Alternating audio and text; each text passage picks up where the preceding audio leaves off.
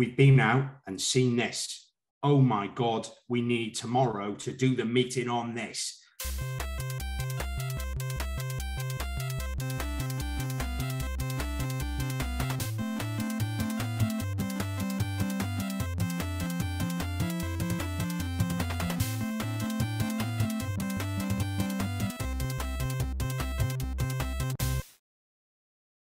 Welcome to Thinking Deeply About Primary Education, the podcast that makes time and space to really think about pedagogy, teaching and learning, professional development, anything of interest to time-poor but enthusiasm-rich primary teachers.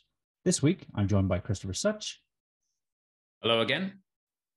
Lloyd Williams-Jones. Hello there. And Shannen Doherty. Hi. And together, we're going to explore teacher development. But first, Chris, what's you reading for?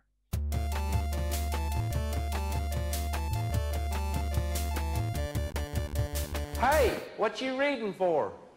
This week I have been reading, I finally finished actually, a book called An Introduction to English Morphology by Andrew Carstairs McCarthy. Got it just here. But one in a series of introductions to aspects of linguistics, mainly because whenever I learn a bit more about our spelling system, our writing system, our conventions of our writing system, so our orthography in effect, what I find is that people say, yep, to really understand this, you have to have a really good grasp of morphology. And realistically, my grasp of morphology before reading this book was okay, I like to think, but not vast. And this book, I like to think, has started me on a journey towards understanding it better. It's really, really fascinating. It sounds very niche, but actually it's just an introduction to the way that our written language conveys meaning, how that interacts with phonology, so how that interacts with sound, how that interacts with the history of our language, so its etymology. It was actually a really, really engaging and interesting read. One of these books that's got lots of little tasks along the way that you can complete, which I find really useful for learning. So yeah, highly recommended if you are interested in this particular aspect of linguistics. What about you, Shannen? What are you reading for? I am currently and sort of just always reading walkthroughs, and at the moment I'm delving into walkthroughs 3, which came out last month at some point, and sort of just getting to grips with all the different strategies in there. They've got different things like cold call variations, which is particularly interesting. I do, we do, you do. Lots of nice little kind of strategies that people can get their mitts on. What about you, Lloyd? What are you reading for? I've been reading Primary, huh? Is that how you say it? I don't know. Is it primary, huh? Or is it primary, huh? I don't know. I feel like there's an inflection somewhere there, and I feel like if you say it in one way, it could really get misconstrued. Anyway, I'm reading Primary, huh? And I particularly have honed in as we are developing our art curriculum currently with my art lead and an external specialist, Sophie Merrill's chapter on art, and it's rather good. It's rather good, and she really knows her onions about art and the teaching of primary art. For a particularly lay person, me picking that book up, it was excellent. Really carefully thought out, sequencing, how things are revisited in art all the way through. She spoke about artists and a real meaningful links between artists and units, and not just and actually encountering artists again.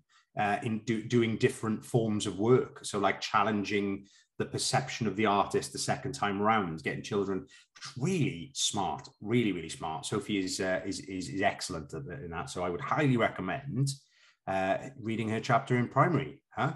Kieran, what you reading for? Thanks, Lloyd. I'm reading something by Brody, Clements, and Sarama, and it's called Lessons Learned from 10 experiments that tested the efficacy and assumptions of hypothetical learning trajectories. And I think this was released in March or published in March. And I think it's almost like a revisit to learning trajectories and where we are, an extended period of time, after the publication and the sort of development of those resources and things, So Yeah, really interesting read. I can't remember exactly what triggered me to think that there was something published recently, but I typed in the Scholar, and actually they've been quite prolific in 2022. So anyone who's big into Clements and Sarama, definitely go and check out Google Scholar. So this week, we're going to explore teacher development on quite a big scale. And it was inspired by a talk that Shannen gave at Research Ed Berkshire. And Shannen was given the chance to come up with the questions that would guide this. She didn't give me any. So I went to people who were at the talk, and she only has herself to blame for the questions that she gets asked tonight. So I'm going to direct the first one to you, Shannen. So in the past, particularly at Research Ed Berkshire, you have described the need to move away from archaic staff meeting structures. And I know you've done this too, Lloyd. What is it that makes them archaic? And how might we make this move in our own schools? Right. So I think people might listen and might be slightly offended by the word archaic because it's probably similar to what is happening in their schools. I think the main thing for me is that sort of week 1, the staff meeting is maths, week 2, it's science, week 3, phonics, week 4 might be SEND, week 5 might be something ridiculous like organising sports day, and there's no running thread, there's no revisiting anything. It's sort of like, bam, there's some information, go and implement it. No sort of coming back on that and seeing how it's going. There's, it sounds really harsh, but no sort of central joined up thinking. SLT might be unaware of what's coming. They might not have spoken to the people delivering that training. So they don't know what's coming. They might not stick around for it if they're not doing it. Professional development just doesn't seem to be a priority. And I just think we know better now. So that's why, I call them archaic staff meetings. And I think instead, there should be a well thought out, joined up CPD plan, not just a schedule of staff meetings that, just so everyone knows what week is their week, but a real plan that meets the needs of the school. And, you might be focusing on one thing for a half term or a term, but what that looks like in different subjects, what that looks like in different year groups, variations of it. You might be looking at questioning or specifically cold calling, and that could take a long time. It might be retrieval and looking at different ways of kind of weaving that into your teaching, but really going in and focusing to improve practice rather than sort of ticking a box and saying, well, I've done a staff meeting on maths now, so I don't have another one for a term. And I think we think about CPD, we use the acronym CPD constantly, and the C is about continued learning and learning over time, and not just one-offs, but we seem to have a model of just one-off staff meetings that don't seem to have much of an impact on practice and improving outcomes for our pupils. I don't know what anyone else thinks. That sounds an awful lot like the professional development that I experienced for most of my career. It was mostly turn up one week, we're going to look at history this week. I even remember being kind of on the other end of that, being a subject leader, being asked to say, look, in the 4th week of, half term 5, I'd like you to do something on science. And you think, well, how is this part of a joined up plan? How do I actually make this purposeful, useful? What is it that you have identified? Or even better, have I told you as a senior leader what I've identified that I think teachers need to work on in terms of their science? No, not really. It's your turn, do this thing. So I think that's a really common structure. I'm not suggesting that this is the way that loads of schools are doing things, though actually no, I am. This is the way that's, as far as I can tell, that loads of schools are doing things still. But there are plenty of schools that have moved away from this, that are doing things in a more thoughtful manner. But if I had to guess from discussions with members of the family who are in teaching, loads of ex-colleagues, things I see on Facebook and on Twitter, I would still say that this is probably the norm. It's the most common way of doing things. I totally agree with the idea that you need a long-term plan. And you can see how this is anathema to certain people, that they're so used to something else. At my last school, we did work on maths pedagogy, maths subject knowledge, and pedagogical content knowledge. So obviously kind of the overlap between those two. And we did that for a couple of half terms. Yes, we embedded other things related to formative assessment and planning through that. But people were saying to me, what, still maths, even after 3 weeks? 3 weeks of focusing on mathematics. Like, yeah, this is a school priority. This is something we've decided really needs work. If you think 3 weeks is going to cover it, then you wait till you see we're going for a term at least. And at first there was some sense of surprise about that, but I like to think that over time teachers began to sense that there was something more purposeful about there being a longer priority, alongside other bits and pieces that I'm sure we'll talk about later, relating to individual teacher priorities, but having this wider view of what the school wants to achieve and targeting it over a longer period of time is certainly essential.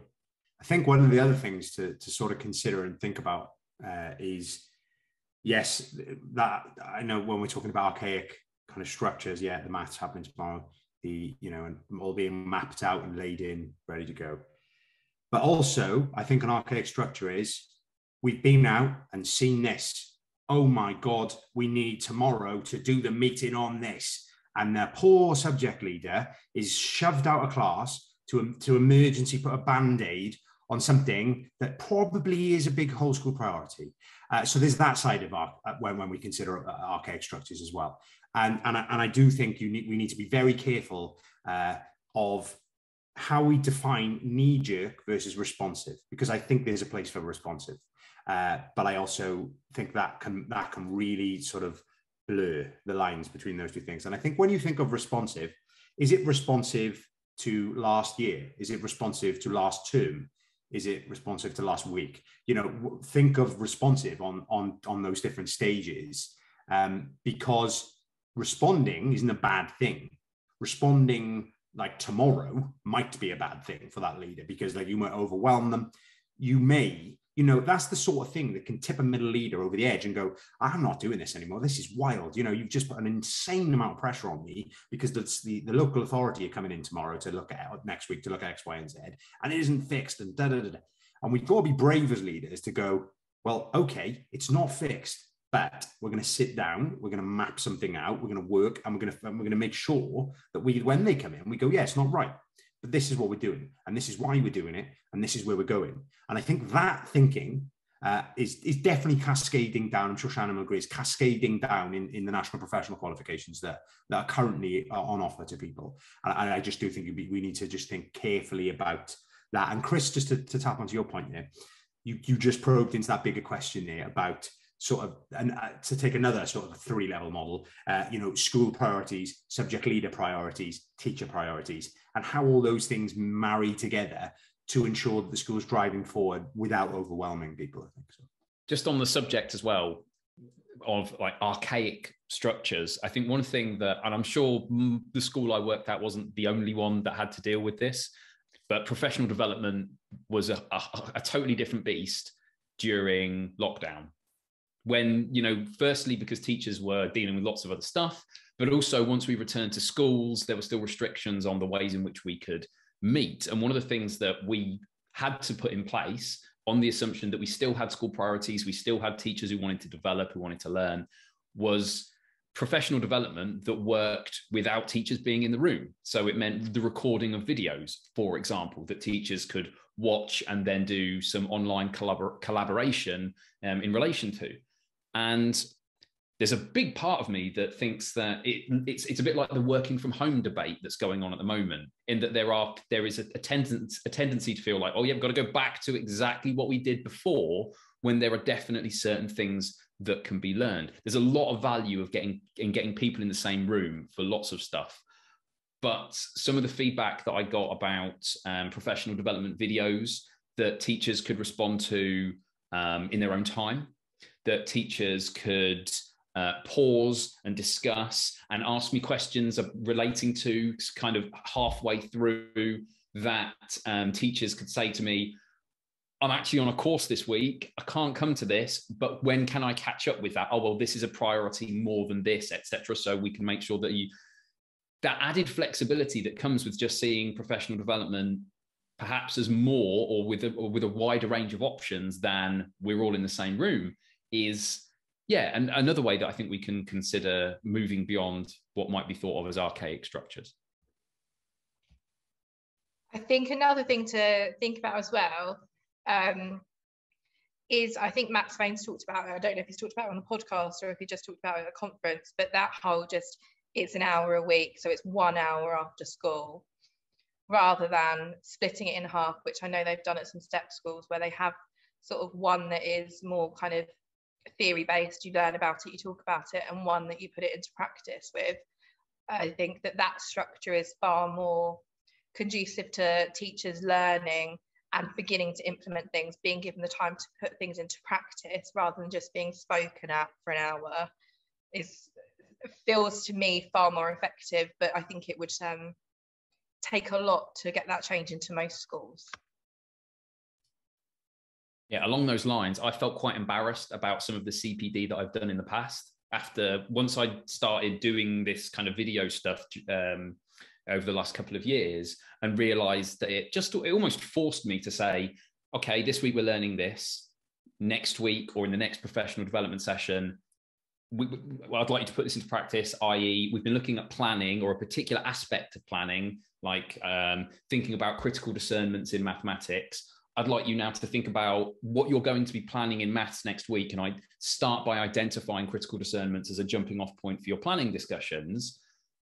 That kind of cycle of learn something, practice and reflect, and then give me feedback on what's worked, what hasn't, what we can change, just feels like a whole different ball game to the kind of professional development that I had been doing before that, which even if there was a plan for it, even if it was a little bit longer term, was simply, I'm going to tell you some stuff. I'd like you to do it in your classrooms. Give it a go in the classrooms and let me know. And that was sometimes as good as it got. So yeah, I think the importance of explicitly saying you're learning something and then we're practicing something and then we're going from there and being flexible. It completely changes certainly changed how I did professional development. I mean, one thing that really comes across listening to you guys is the need to be strategic and to think long term. And Shannen, during season 4 of Thinking Deeply About Primary Education, you talked about your 3-year plan for walkthroughs. What would you describe as the principles underpinning sort of your approach to change management over an extended period? And I think that question can go out to everyone, but I don't know if we can start with you, Shannen. So this is something that I spoke about at Research Ed recently, and there are sort of 3 principles or kind of takeaways that I gave the people that came to my talk. And the first one was you have to get the culture right. So you need to try and build that trust, and that trust does come with time, but you have to try and convince your staff first and foremost that this is not the new kind of thing to beat the teachers with. It's actually going to develop them. Find some early adopters, some keen people, and that will help you get the buy-in and get the leaders on board, because you need them to help with the buy-in as well. And then you've got to lay the foundations. You need to go slowly. You can't rush in all guns blazing. You have to ensure that everyone, as much as possible, is on the same page as you. So, walkthroughs has been designed for instructional coaching, but we knew there was no point in us starting instructional coaching if we didn't have that base level of understanding of what good teaching looked like and that we were speaking the same language. And so we had to let people explore first, which is part of that EEF implementation guide. That explore step is really important, because then you can prepare, deliver, sustain. And then the third one being you have to do what you can to develop that appetite amongst staff. So you have to make it exciting. You have to kind of show them the possibilities and kind of hint to how far you can push it and how exciting this can be for them and how much they could take their development into their own hands. and you need to start letting people flirt with the idea of choosing their own path. So there might be whole school priorities, and there probably always will be. And some of, you know, your teacher development work, your professional development will be solving those whole school learning problems, but some of it will be individual as well. And you want teachers to start being able to identify their own things that they need to work on. And that kind of being given the ownership of that should help them kind of get that hunger for it. So yeah, culture, foundations, appetites were my principles. Love that. Love that. Wish I'd been able to see your talk. Really wish I'd been. We were on at the same time, so that's just how the cookie crumbles. But so yeah, I think you've covered a lot of really important stuff there. I think part of this as well, and this has been touched on earlier, prioritization, working out, taking the time to work out what exactly is it that matters most to this school right now in terms of its teaching and learning. And of course, that's going to be different to every school. It doesn't just relate to what the school is struggling with or could improve on. It's also what stuff you think is the highest leverage. So if the school isn't particularly great at something that doesn't feel quite as important as, say, formative assessment, you go with formative assessment, because that's just that's a big deal. If you're not getting formative assessment right, you can argue that, well, that's the heart of teaching. You can't really be teaching well if formative assessment isn't used well across the school. So prioritization, I think alongside that, again, Lloyd touched on this earlier, how are you balancing, and you did as well, Shannen, how are you balancing this idea of whole school priorities with individual priorities? There are ways to do that, a way that explicitly gives time for both of those things through a kind of a routine of moving between those priorities, which I think is fantastic. A bit of a hobby horse of mine, not losing sight of subject knowledge and the links to pedagogical content knowledge that obviously kind of go with that. I talk about it a lot. Secondary, the conversation is often secondary led, and I don't think that's anyone's fault particularly. It's just that there's some really, really impressive voices when it comes to professional development that come from the secondary side of this conversation. There are some impressive voices on the primary side as well, but sometimes we can be, I say we, I'm not backwards in coming forwards, but I think in some cases there's a sense that we don't feel we can talk for the profession in the same way that secondary teachers can. Anyway, long way round to say primary schools can have a much bigger deal when it comes to subject knowledge. We have to make sure that we bear this in mind, because we are less likely to be experts in our areas. So making sure that that's part of professional development is a big deal. Ideally embedding room for maneuver between experts in a given area and relative novices and those in between. You might deliver some professional development or be about to support some teachers with the professional development where you think, actually, this teacher, and it might be a relatively new teacher, it might be someone who's very experienced, but you think, actually, they know this stuff and they know it well enough that I would prefer them to support me with the creation and delivery of this professional development and the support of their peers, rather than just be kind of on the learning end of it. So there being that room to take advantage of the expertise that's in the school, and that bit of flexibility. And yeah, the other priority would be involving SLT. If they're not on board, if they're not attending, if they don't feel that they need to know this stuff as well, it sends a really bad message. And I think it really undermines what's going on. I saw Matthew Clark and Sarah Cottingham having a little chat on Twitter the other day. It's off the back of Sam Sims and Sarah Cottingham event they did at the research school in Kent. And in her, usual form, Sarah just came up with a one line, which was just stunning. And it just sums up, I think, what you just said. Change management or approach to change lives and dies depending on the environment. And that's it, isn't it? It lives and dies depending on the environment. And if the environment isn't right, so like Shannen said, you can forget it. Like you can have the most fandangle, beautifully research engaged and informed thing. It just won't land because it's the culture's not right. That's not right. So how do we do that? How do we move from into that? Well, you've got to explain why, haven't you? It comes back to why, that we've said it a million times before on the podcast, explaining why you are doing everything you do in your school. Like, why are we doing this? Because this is what we're doing. And you outline it and you paint that picture for teachers. You focus the lens of change, I would say, as you focus the lens of change for the long term, right? Because otherwise, it's blurry for teachers. They don't really know why you're going down that way. You need clarity. So, and you have to, and that's part of getting that environment right, I would say. I would argue that a phased approach towards it is probably the best way of doing it. Because again, going back to that idea of prudence and that idea of less is more, because you're trying to chase all the rabbits, you'll catch none. And that thinking in teaching has not been very fashionable for a long time. There's a legacy of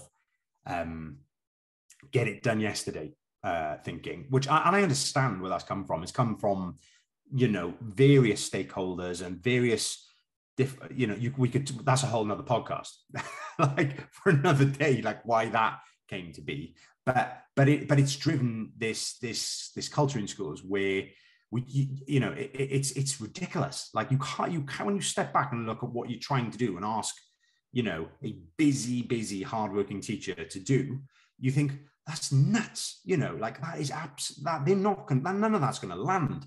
Like, and I don't know why it took me so long to realize that. And I'm very grateful. Again, I know I've said about my national professional qualification, I talk about them all the time, but I am very grateful for them because that has really sharpened my thinking around that. And I've sort of gone, what was I, even, when I joined Stabilis, what was I doing in that first couple of years?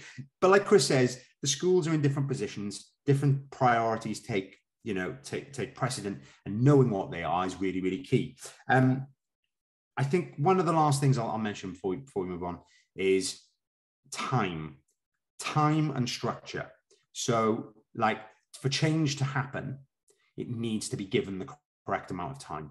That needs to be protected.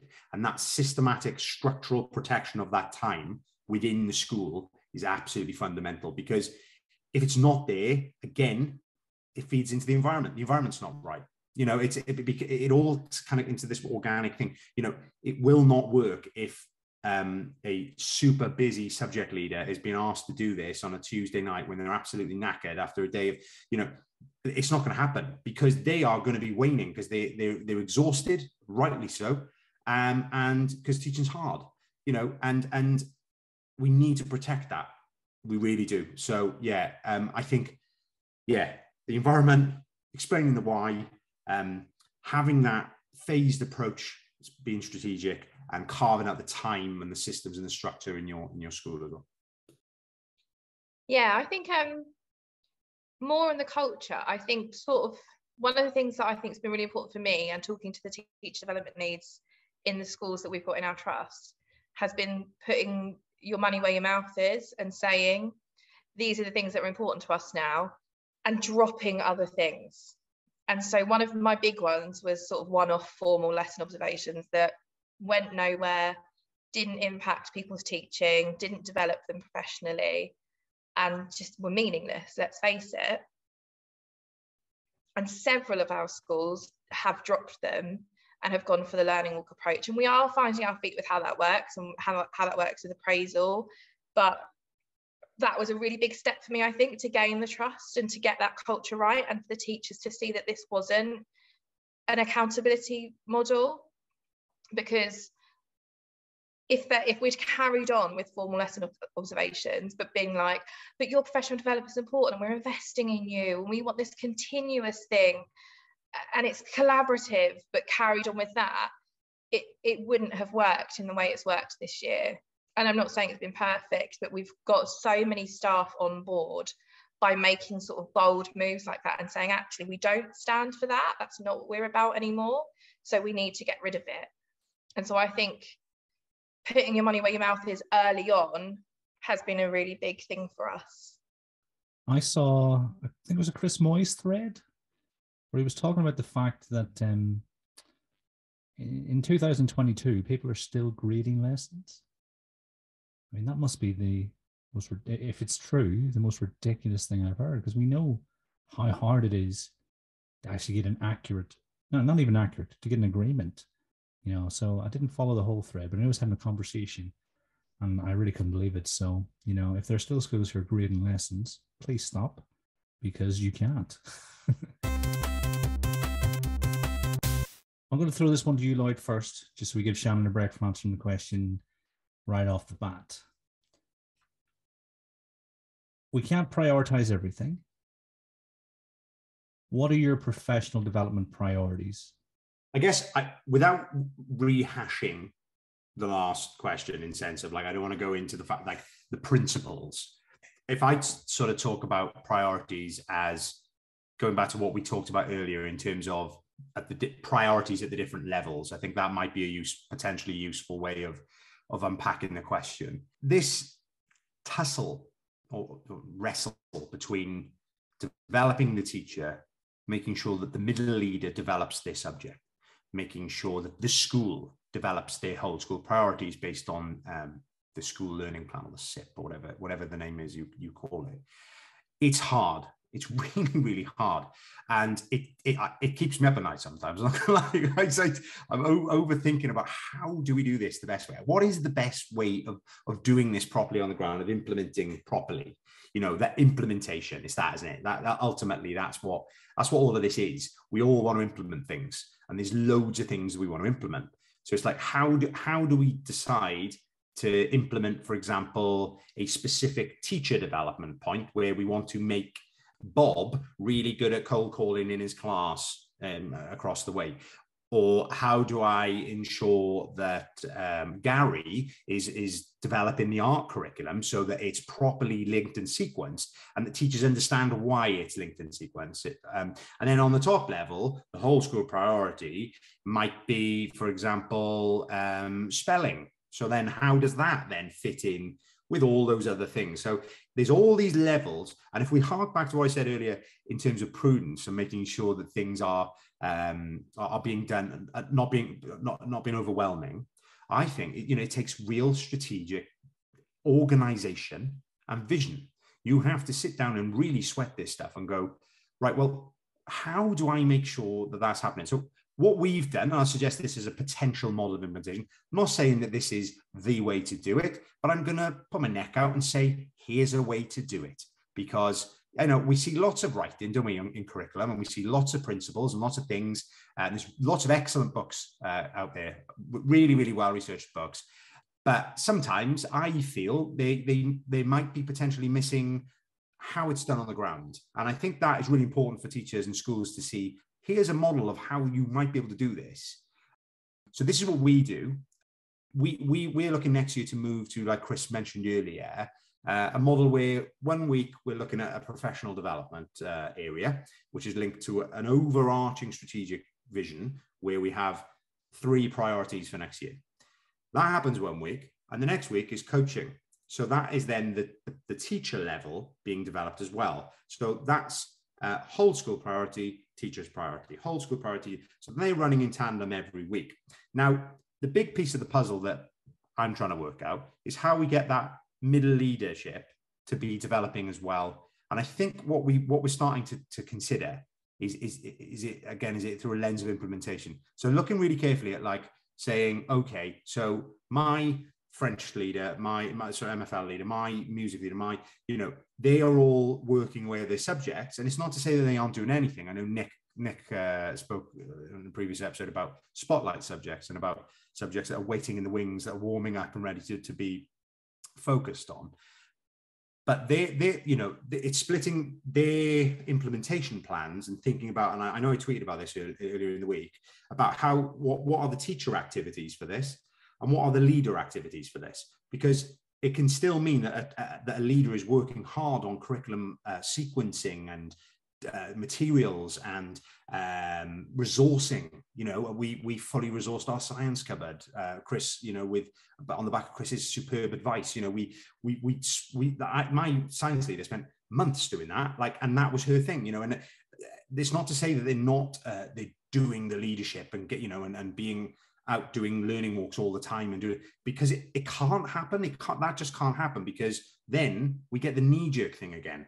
Oh, we've seen this is not the thing, right? You've got to, I think as leaders, we've got to be able to go, actually, that's not cool at the moment, but okay, right, we're good, but the plan's in place to sort it out eventually, and trust that. And when I sat down with Ofsted and they came and asked me about this is what I said to them. I said, like, look, this is the rationale. This is why we do this, and this is where we're going. And I think it was okay. So they seem to accept that and say, okay, yeah, you really clearly see what you're doing here. But that having that balance, and now what we're looking at is how those middle leaders map onto a bigger strategic vision over several years of where their implementation sits. So it's like, okay, so here's the teacher implementation and activities. And it's like, they're going to slightly overrun, because sometimes they can. I was talking this morning with my head about sometimes the fact that, we're looking at LGBTQ plus as Pride Month coming up, and how that's important. That needs to happen. So we looked at how we ensure we deliver that whilst not overloading teachers with other CPD. And we've worked out a way of doing that potentially in 2 morning sessions that don't impact in after school.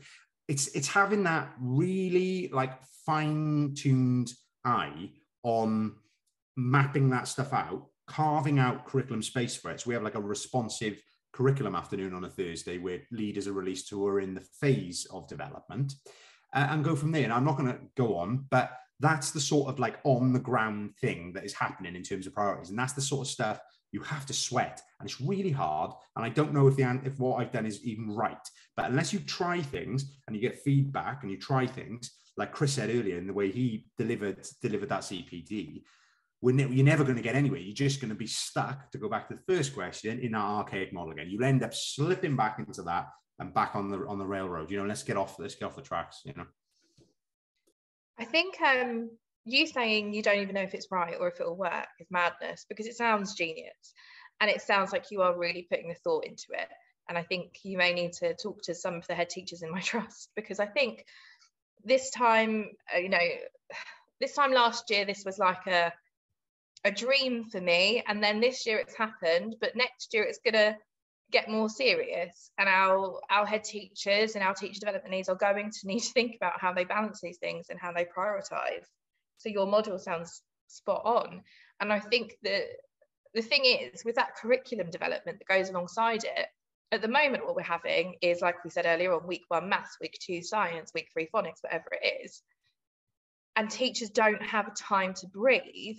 Whereas if you've got this kind of like professional development, coaching, curriculum is running alongside it, but then you spotlight subjects and you know what is being implemented, then teachers are far more likely to respond and implement the things that you're talking about as a subject leader, if you've given them the time as leaders, rather than saying, oh my God, Ofsted looking at curriculum, what are we going to do?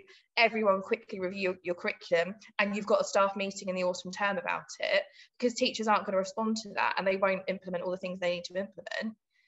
But you're giving them the time to develop, be coached, and they've got the time to start implementing and start learning and putting into practice the things that your curriculum leaders will be telling them at appropriate times, not every week, not every half term. It's giving everyone time. You're investing in this long-term development, rather than what for some reason some leaders think is possible, those quick wins overnight, like those silver bullets that are just going to fix everything. They don't exist. And your long-term thinking, I know you've had Ofsted now, but schools that have got Ofsted looming, even you had this long-term plan before Ofsted. And I think some leaders are terrified that if they don't have it all together now, like professional development, curriculum development, everything, that Ofsted are going to come and shut them down. But your kind of ballsy, bold long-term plan has put everyone at ease, and your teachers are, I imagine, far happier and less stressed than teachers in other schools. So yeah, I'm enjoying your model, and I will be stealing it. Thank you. If I may, I'd quite like to come at this question at a slightly different angle, because I feel like when it comes to the way I was thinking about answering it, you've covered the bases beautifully, both of you. I think a useful thought experiment can be, I want you to imagine that you are in charge of professional development and you've arrived at a school and head teacher has said to you on day one, you know what, everything is wrong. Everything that could possibly be wrong at this school is wrong. And you go and look around the school and you agree, there's nothing that you think doesn't need changing. Where do you begin? I think that's a really useful conversation to have if you're, new to professional development. I think the very first thing is, if everything's wrong, that means behavior is wrong. So your first priority is, can we support teachers with professional development? And this isn't, again, not a quick fix. Can we support teachers to make sure that behavior is set up so children are safe, children can learn? No point really attending to much else until that is where it needs to be. So that's kind of like priority number one, because that relates to safeguarding as well as the foundation for learning. If that's then sorted, what's your next priority? Well, it's that generic teaching stuff that applies and has value in every lesson. So is formative assessment going on? Is it systematic? Is it ensuring that teachers are responsive to pupil needs? So the other elements of generic teaching. So is modeling across the different subjects, the stuff that relates to all subjects, is it good? Is our explanations thought through and clear? And how is that coming through from planning? So there's that layer of just really decent, solid teaching, which is your next priority down. I'm biased. I think the next priority down from those, assuming those two are sorted, is what are you doing about reading? Now, you can say, well, reading's more important than the most important thing there is, but your reading teaching isn't going to work if those first two things are not in place. So your next priority is, how are you dealing with reading? And I know that's a big thing because you're talking phonics, fluency, you're reading curriculum, etc. But how are you teaching reading? Is it working? Below that, again, I might get a bit of a slap from Kieran on this one. Below that, I think, is mathematics. I think then it just takes up so much time of our school day that if we're not teaching it well, it's just a bigger deal than if we're not teaching something well that only takes up an hour a week. It's an hour a day. It's a decent chunk of our teaching time. So mathematics, then arguably writing, and then pretty much everything else. And you can then start to say, okay, what do we want to excel at most quickly as a school? But if in doubt, those are the things I think you want to be looking at as like an order of priority. I know that's a very different way to interpret the question than you guys went down, but I think it might be useful to some. Yeah, I think you're right. Having spent a lot of time working with new and inexperienced teachers, the map you described, Chris, is the journey that everyone goes through. Behavior, I would change the order a bit. Maybe behavior, explanation, modeling, then the responsiveness, because I think you need to get the other stuff in place before you can be responsive to something. So I'm 100% with you. I would switch reading and maths because maths is more important. But fundamentally, I think... I'm surprised you didn't have maths at the top, my friend. Like, who cares about behavior? Mathematics is king, isn't it? Like, literally. Just to know, I totally agree with you about the generic stuff. I was just thinking about kind of generic teaching stuff as a layer, and assessment for learning was just the first thing that popped into my mind. But I'm with you on that one. I'm just very conscious I haven't really contributed much tonight because of the hay fever. So I'm with you. I mean, that's what I had in mind when I thought of the question, but I loved all three answers, and I think they're really going to be practical, sort of for people on the ground. What I loved the most was that it looked like Lloyd was playing a game of mini charades. And I was like, small rat on a bike, small rat on a bike. So people who are watching back on Spotify will be able to... I missed that. No, I'm just looking for a cold drop, Lloyd. I know what you're doing. Do you know what I mean? Yeah. If we stick with a theme that's going to be helpful to people day in, day out. Now, I'm imagining, Shannon, you've got quite a lot of teachers who you're taking on this journey, directly or indirectly. And I know it won't be the same in every school. So we're maybe talking general principles. How do you keep track of the progress that everyone's making relative to where they started? Mm-hmm. I mean, the first thing I'll say is that it's not a walk in the park. You're right, we do have quite a lot of teachers. I wish I knew the exact number, actually. I'm going to have to find that out. But we have 11 schools, 9 primary and 2 secondary, of varying sizes. So there are a lot of staff to keep track of. And I think first kind of general principle for a system is roll it out slowly. Don't go in thinking, this is what we're doing, this is what monitoring is going to look like, this is how we're going to track it, this is how we record it, because it will inevitably change. And if you go in with a list of how it's going to look and then change it 3 weeks in because you realise that you didn't do it properly, people are going to lose faith in you. So go in slowly. I was talking to Fran Hargrove from the Haringey Education Partnership, who is brilliant.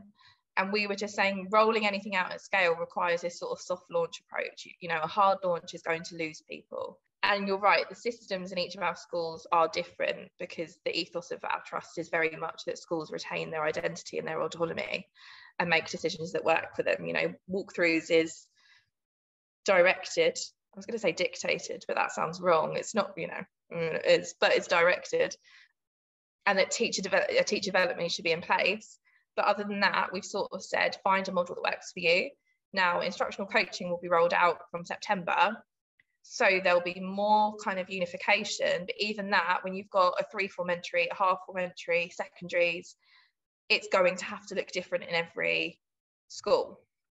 So I would say every teaching member of staff needs to be involved. It can't just be the people that are interested, or, you know, the people that are full-time, or the people that are new, because even those people who have been teaching for 15, 20 years have got things to work on.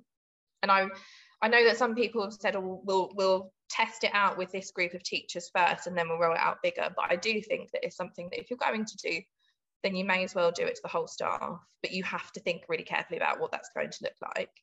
As for how you track things, like their start points and their progress, because this year has been this exploring year and this experimenting year, we haven't felt the need to keep copious amounts of notes. Like, there's not a lot of paper going on, and that is something I want to keep going with next year.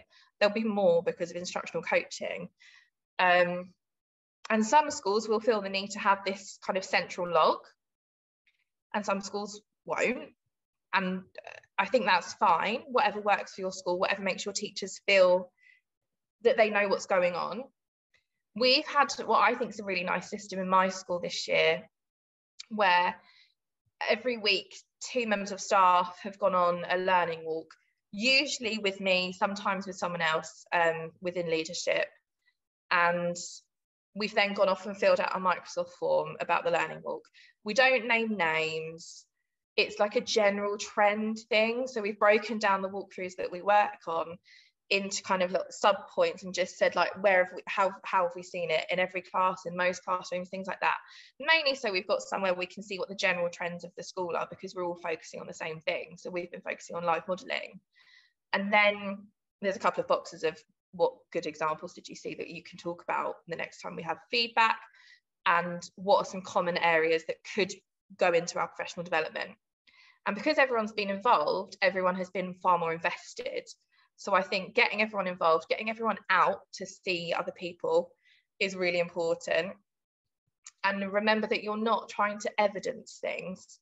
So some of our teacher development leads, because of the nature of the system and where it's been so accountability led for so long, have been coming back at me and saying, but how do I evidence this?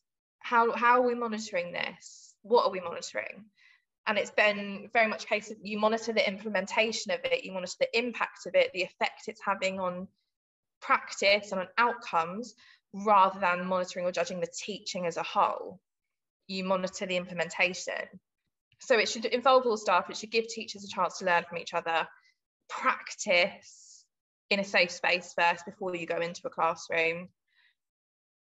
My kind of thing is, I don't really mind what the model is, as long as it's having an impact, and as long as it's got a few key things, the things that I've mentioned. And I think so Harry Fletcher Wood's blog recently was like, it ain't what you do, it's the way you do it. And the what was the model you're using, and the way was the mechanisms to change behaviour. And I think as long as you're thinking about those mechanisms, you know, like goal setting or instruction or modelling feedback, those sorts of things that are going to change behaviour, then the model that you choose doesn't really matter, because you're putting those mechanisms in place. Like, we're choosing instructional coaching, but schools may well keep up a learning walk that's happening every week because it's been so popular. And I think that the features that they need to have is that everyone's involved, they practice, it's the profile of it is high in school, so everyone knows about it, everyone's involved in it. And just that the ethos behind it is that you just keep improving. It's not this kind of tick box, it's this ongoing thing, and it will develop and grow. So your system might start as one thing in September and then be completely different by July, because we're learning as we go. No one in my trust is an expert in instructional coaching. We've got Josh Goodrich coming in June to train up the teacher development leads and a few other key members of staff, but we have to find a model that works. And working with like Tom Sherrington and Oliver Caviglioli with this kind of walkthroughs accreditation that I'm doing, that's the thing they keep coming back to, is that the model has to work for your school. So it might be that you do like group coaching in year group teams if you're a 3-form school. It might be that you have got one-on-one coaching because you've got the staff for it. You know, you have to find a way that works for you. But I think that Harry Fletcher Wood blog about mechanisms is the thing to think about. So what mechanisms have you got in place that will improve practice? I've rambled a bit, but hopefully the general feeling was there.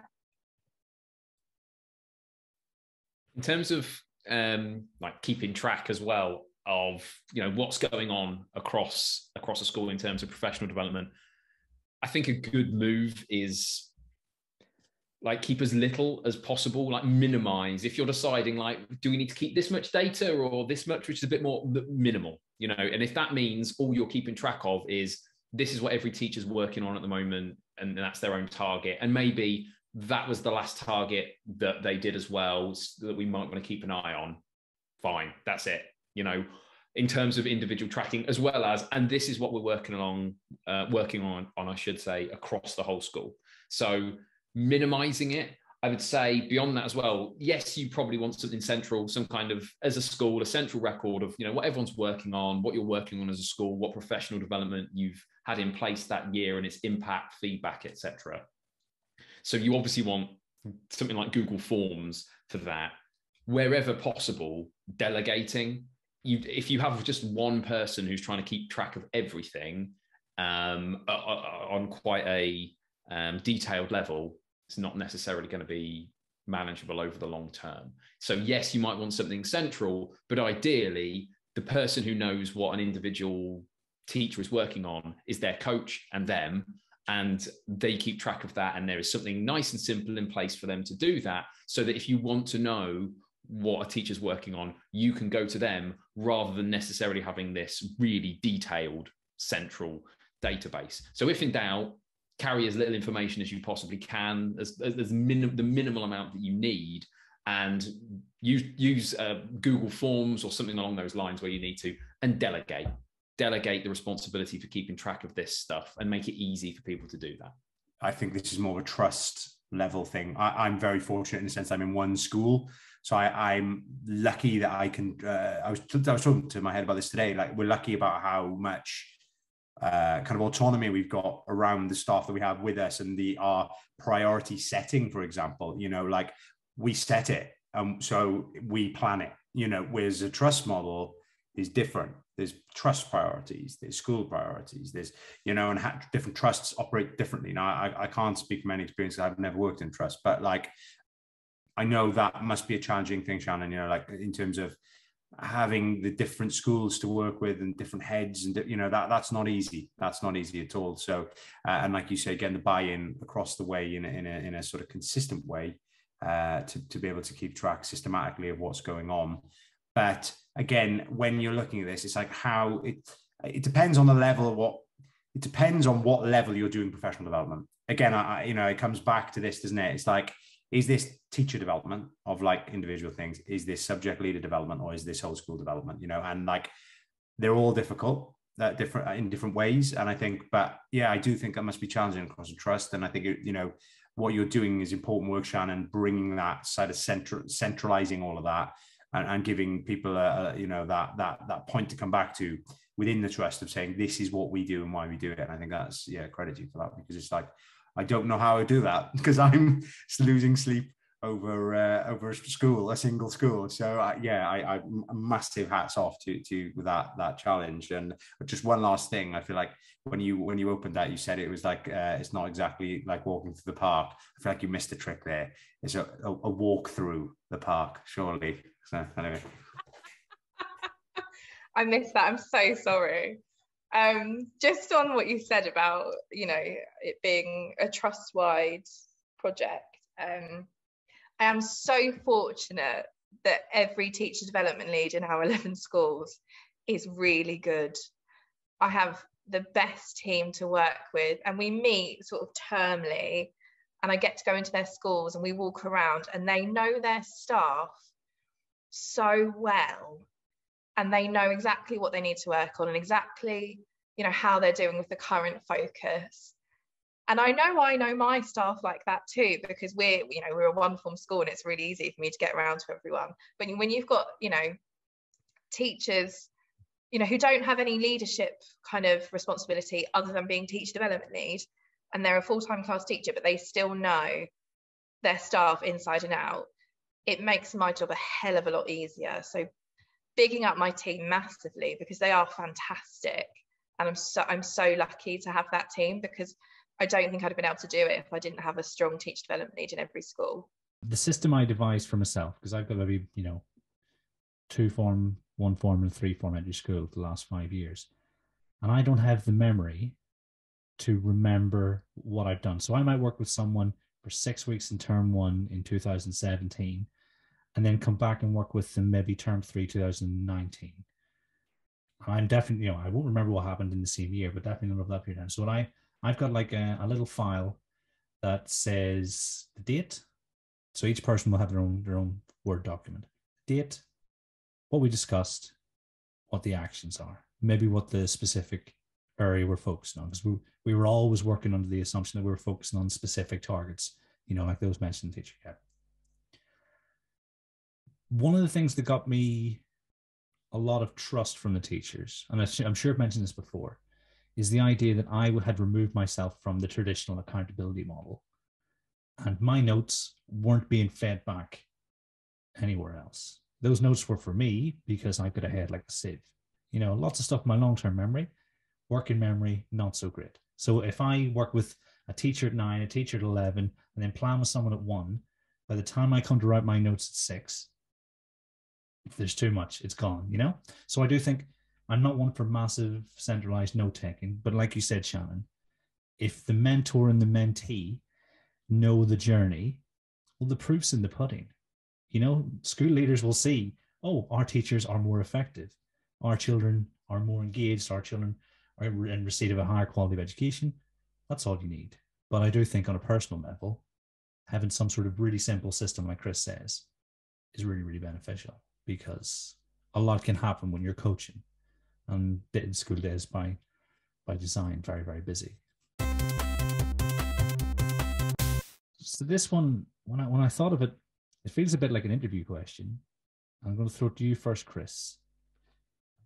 How would you approach resistance to change, or a reluctance to engage with that culture of meaningful and often self-guided continuous professional development that Shannen and Lloyd have sort of spoken so eloquently about tonight? How would you approach any sort of blockage into sort of, forward momentum? Naturally, I think I'm going to have to emphasize certain bits that have already been discussed. I think the idea of emphasizing the why, which Lloyd mentioned earlier, I think that what can often feel like a blockage, like someone isn't on board, is often just that you haven't articulated exactly why you are doing something. So I think that's first and foremost has to be there. You talked earlier about developing a culture. I think feedback is hugely important to that. I think when you are leading professional development, or you are in some way in charge of professional development, if the teachers involved haven't seen yet that if something isn't working, or if something hasn't landed the way you want it to, that you are responsive to change. If they haven't seen that yet, then it is difficult to trust the kind of the process, trust that there's new things on there. I think also, just practically speaking, suggesting to teachers and being honest that if you are trying something, if you're saying, look, I'd like every teacher to have a go at this first, and then we'll discuss it and we'll see whether it needs adapting. I find, and I remember from my own experience, I find that teachers are much more willing to try something if you say, that's what we're doing. We are giving it a go. We're seeing whether it works. We're going to adapt it as we see fit. If you say off the bat, this is what we're doing now, get on board, it's set in stone, then people are more reluctant to change things. I think also separating change from questions of people's proficiency is a big thing. The nature of it is we are talking about improvement. We are talking about getting better. But when it comes to the actual individual change itself, if you are describing that as we're not good enough at this and we're going to do this in a better way, I think there's a softer way to deliver that exact same message. If you're telling people, can you have a go at it and then we'll look back and we'll review it, absolutely. But if you've still got people who are reluctant, I think asking them why and just saying, what is the problem you've got with it? Like, where are you coming from so I can understand it? And often I find with these conversations, they can't put their finger on why. Because they don't really get it yet. Maybe, like Chris said, we haven't explained it or articulated ourselves properly. Maybe they're just not 100% sure. But I don't think there's often a really kind of precise reason. And then I think through that conversation, you can say, right, well, you don't seem to have one issue with it. You don't seem to have an issue that you can put your finger on. So let's try it and let's see how it goes. And I think ultimately we want our children to have the best teachers. And so we need our teachers to have the best professional development. And if the teachers can't see that we're doing that and we're doing this for our pupils and for them, then I would go in with a hard line and say, this is the direction we're going in and you need to get on board because this is what we're doing. If it gets to that point, try and find some small wins so that they can attribute their effort to the overall change. If they can find some little wins, and that can be something as simple as, oh, I was just in Bob's class the other day, and we were talking about and he mentioned this, and he sort of it's getting Bob to connect with the overall change of what we're trying to do here. And if you can do that, and it's nuanced, and it's not this big showcase thing, it's small, it's repeated, it's in a way which builds a trust with Bob, so that he's like, he starts to think that was my idea, and actually that's my little thing that I was, and then it connects. It starts that fire starts then, and then it goes from there. So not a huge thing to add, but I think just something maybe to consider on the back of the really good things that you two said. Really, it sounds like a fascinating talk, Shannon. And it sounds like, Lloyd, you've got a fascinating talk in you. So my request is that you apply on time to research ed in the near future, so that we can be there to support you, because it's going to be a flames talk. It's just a shame that we had Christopher, Neil and Shannon all on at the same time. Otherwise, I would have missed this talk. But thank you very much to Adam James for helping me devise the questions in the absence of those requested from Shannon. So all I have to do is to say thank you very much to everyone who's supported us on Ko-fi, to everyone in the Discord, which is really kicking off last Friday and sort of kept going since then. Thank you very much, Lloyd. You're very welcome. Thank you, Shannon. Thank you for having me. Thank you, Christopher. Always a pleasure. Thanks. And to everyone at home, until next time, thanks for listening.